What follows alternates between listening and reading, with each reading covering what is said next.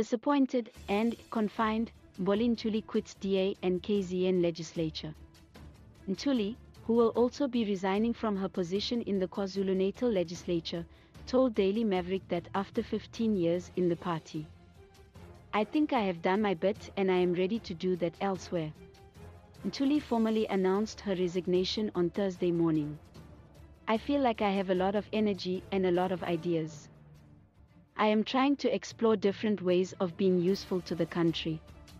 I want to get back to communities. I am feeling very confined where I am now. I want to stretch myself as a leader. I have done as much as I can to do some of those things in the DA, but I think it is a good time now to exit the stage," she said on the eve of her announcement. Her resignation follows those of other prominent figures, notably Linda Mazibuko, Musi Maimane and Famza Van Dam, who left the party in recent years to pursue careers in the non-profit sector.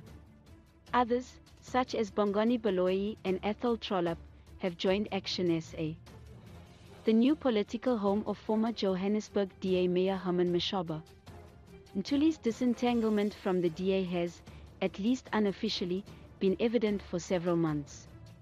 On her personal Twitter account, the relatively prolific tweeter has rarely mentioned the party. Asked if she had emotionally abandoned the party some time ago, she said, "I think there has definitely been a long period of being genuinely disappointed. I can't always tweet about things that I am no longer feeling passionate about, just because of who I am.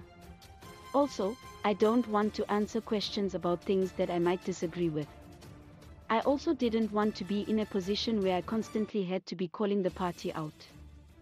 I think I have been forthright in the way I feel about many things."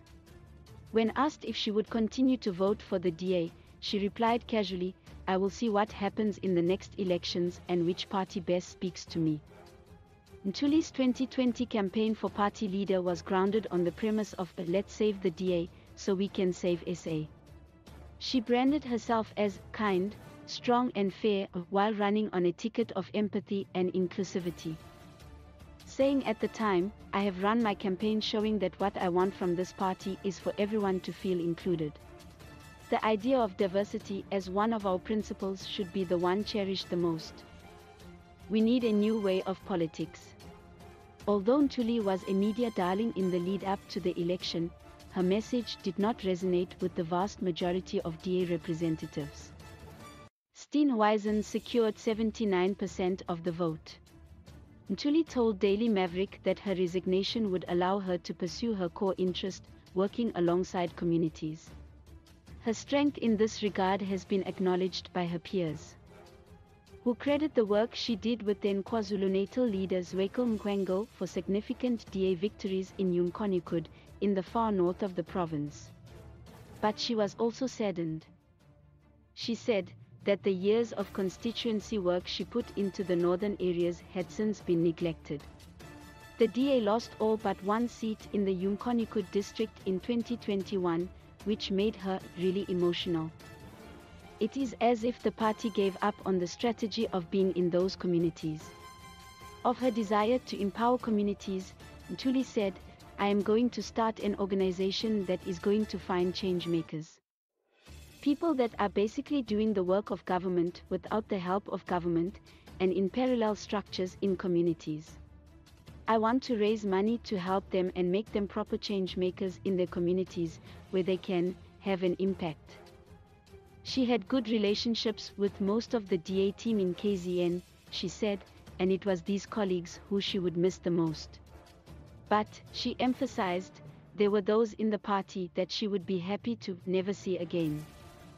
She urged the party to formalize an independent sounding board to help better unpack its decisions, and reiterated that many decisions were made within an echo chamber and therefore lacked objective scrutiny. She said she would not be joining any other political party, for now, but added that, "Politics is in my blood. I am steering away from politicians, just jumping from one organization to another. I do not want to just be comfortable. I want to challenge myself. I am not formally going to be talking to anyone in the political space. I am also scared of using the word movement now because it is such a smokescreen for people who are in politics, who went into the ether to start a political party and said it was a movement. Mine is going to be able to help change makers in the community. The DA's KZN leader, Francois Rogers, said the party acknowledges receipt of Ntuli's resignation letter. As the DA in KZN, we would like to take this opportunity to thank Mbali for her contribution to different party structures over the past 15 years. We wish her well as she begins a new chapter in her life journey. Taxis and politics. KZN-born Ntuli lost her father, taxi boss Big Ben Ntuli, who also chaired the Long Distance Association, at the age of 8, which she has admitted had a profound impact on her life. She attended the prestigious Wycombe Collegiate in Pietermaritzburg before obtaining a Bachelor of Social Science degree from Rhodes University, and has also run the family taxi business.